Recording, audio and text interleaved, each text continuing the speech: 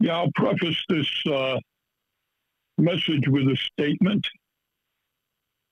I have Chinese ethnicity. I have high-level expertise in Kung Fu. You don't need to know what style. I can easily converse with civilized, intelligent people without using one word of profanity. However, since I'm not dealing with a civilized, intelligent person, I'll speak the language you understand.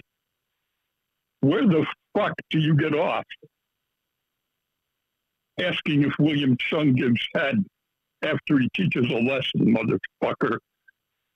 Where do you get off with that kind of shit? One of the things that I can tell you is you think you're something, but to most Chinese, including probably even your instructors that are Chinese, you're nothing but a fucking guilo that shouldn't even be in Kung Fu. I'd like to get one thing out of the way first. This fucking bullshit about Emin Bostep.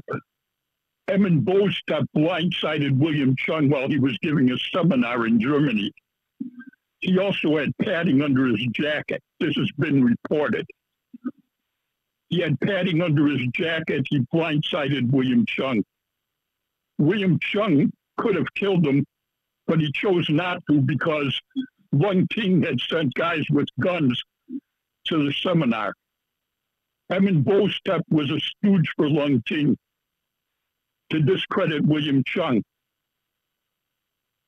Interestingly enough, later on, Lung Ting kicked Emin Bostep out of his association. That's the first thing. The second thing is, being a fucking guilo, you have no real understanding of the concept of Kung Fu. Does the crane worry about pressure when he pecks the eyes out of an ape?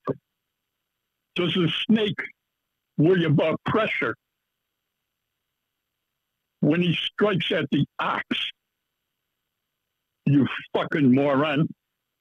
I personally know William Chung. I met him at a seminar. And I can tell you right now, his hands are faster than yours are ever going to be.